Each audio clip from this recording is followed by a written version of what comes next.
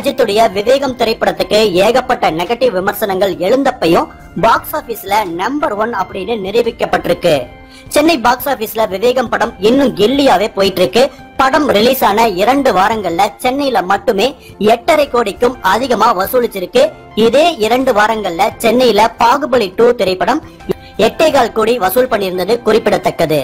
இந்த நிலையில விவேகம் படத்துடைய கான்செப்ட் இந்தி ரசிகர்களுக்கு பொருத்தமா இருக்கும் அப்படிங்கறதால ஹிந்திலையும் ரிலீஸ் பண்ண டப்பிங் வேலைகள் சீக்கிரமா தொடங்க இருக்காங்களாமா.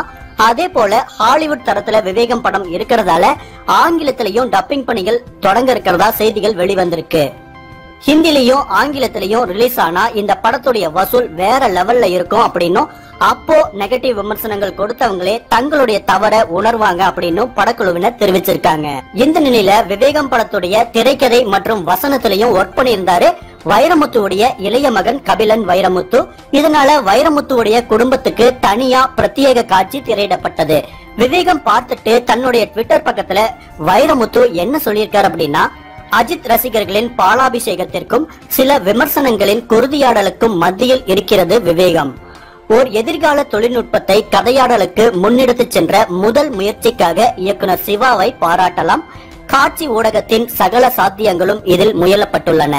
அஜித்தின் உழைப்பு எனக்கு உடம்பு வலியை ஏற்படுத்துகிறது. ஒளிப்பதிவு இயக்குனர் வெற்றி, கலை இயக்குனர் மிலன் இருவரின் திறமைகளும் என் கண்களை இமைக்க விடவில்லை. அனிருத்தின் பின்னணி இசை படத்தை இடைவெளி இல்லாமல் நிரப்புகிறது. கதை இல்லை என்கிறார்கள். இதில் பாகப்பிரிவினையும் பாசமலரையுமா சொல்ல முடியும்? இதற்கு இது போதும். ஏதோ ஓர் அந்நிய தன்மை பட்டாம்பூச்சியின் இறகளவுக்கு சுவர்கட்டி நிற்பதை சொல்லத்தான் வேண்டும். கபிலன் வைரமுத்துவின் சில வசன வரிகளை என் மகன் என்பதற்காக நான் மறைக்க விரும்பவில்லை. நீ சமவெளியில ஓடத்தான் முடியும், ஒளிய முடியாது. ஒருத்தருக்கொருத்தர் விட்டு கொடுத்து வாழ்றதை விட ஒருத்தருக்கொருத்தர் விட்டு கொடுக்காம வாழ்வதே வாழ்க்கை என்பது போன்ற நல்ல வரிகளை காதுகள் மனப்பாடம் செய்து கொள்கின்றன. பயம் கலந்த வீரம் தொனிக்கும் காஜல் அகர்வாலின் கண்கள் உறங்கிய பின்னும் முகத்துக்கு மேலே சில மில்லிமீட்டர் உயரத்தில் மிதக்கின்றன. படம் சரியில்லை என்று சொல்கிறார்களே என்ற சலிப்போடுதான் போனேன். குறைகளை விட நிறைகளே அதிகம் கண்டு திரும்பினேன். விமர்சகர்கள் உணர்ந்ததை எழுதுங்கள், ஆனால் வன் சொற்களை தவிருங்கள்.